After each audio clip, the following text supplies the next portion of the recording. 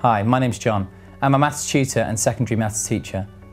Today I'm going to help you with some of the more common problems that you'll see in maths.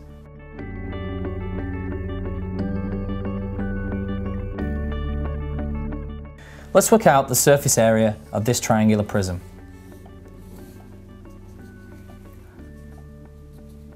The key to working out the surface area of a prism of any shape is realizing that you just need to find the areas of each face. Here we have three distinct shapes of faces. We have this triangle here, we have this rectangle on the side, and we also have a rectangle on the base. We notice that there are two of these triangular and two of these rectangular side faces, so if we work out the area of them once, we just multiply that by 2, and that will give us the surface area we need. So let's label those faces. 1, 2, and the bottom is 3. We also need some dimensions. So let's say we have a height here of 4. We have a base here of 2. These are all centimetres. Let's make sure we have our units in there. We have a diagonal length here of 3 centimetres. And finally, a length of 5 centimetres.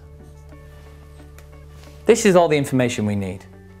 First of all, let's work out the area of the surface 1. The area of 1 is 1/2 multiplied by 2 times 4. 8 multiplied by 1/2 is 4 centimetres squared. That's because the area of a triangle is 1/2 times base times height. The area of 2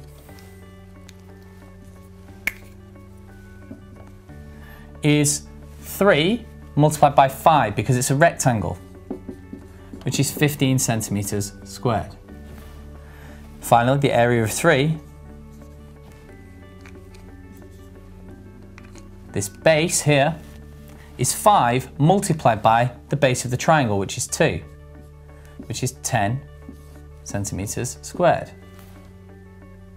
What we do now is we add these two together, 15 and 4, to give us 19, so that's the area of 1 and 2,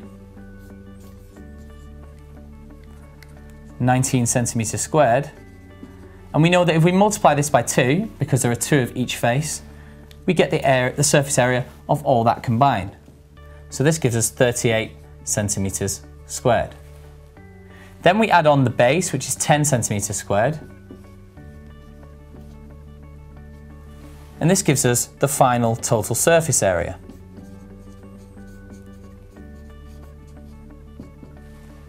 Which is equal to 48 centimetres squared.